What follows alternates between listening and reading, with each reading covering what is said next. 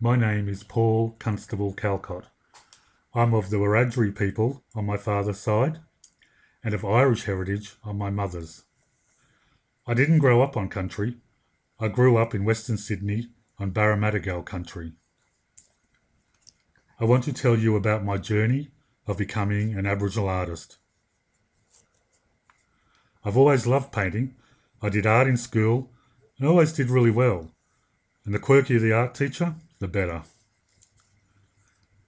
I used to love doing sketches of terrace houses and landscapes, which my aunties used to ask for.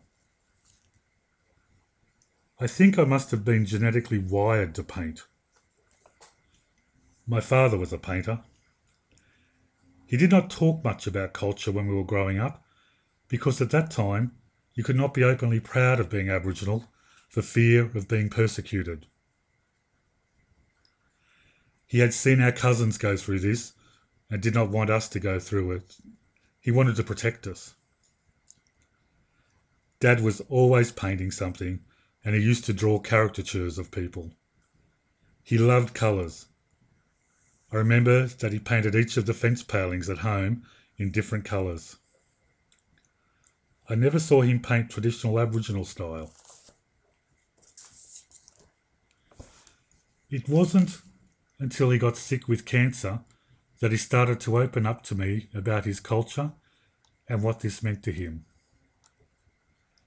And I guess at that time I stopped being a bit of a brat who was a bit embarrassed about my culture and started to appreciate it. I started to have these images in my head. On my 50th birthday, my partner Rob bought me paints and brushes and told me it was time for me to get this stuff from inside my head. I started to experiment with traditional styles and symbols of my father's country, using these to tell my story of being an urban Aboriginal man. It's my connection to culture, and it's my place to be calm.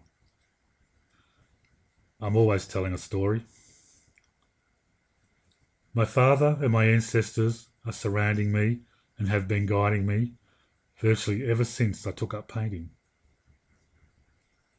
It's one way of helping me to do my part in keeping my culture alive.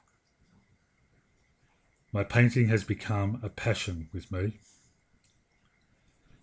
My art is in honour of my father and my ancestors. However, I don't just see myself as an Aboriginal artist. That's very important, but not just on my own. I had polio as a child, and I'm now part of a movement of Aboriginal artists with disabilities. I started a group for Aboriginal and Torres Strait Islander artists who have a disability called the Nanjamanji Art Group.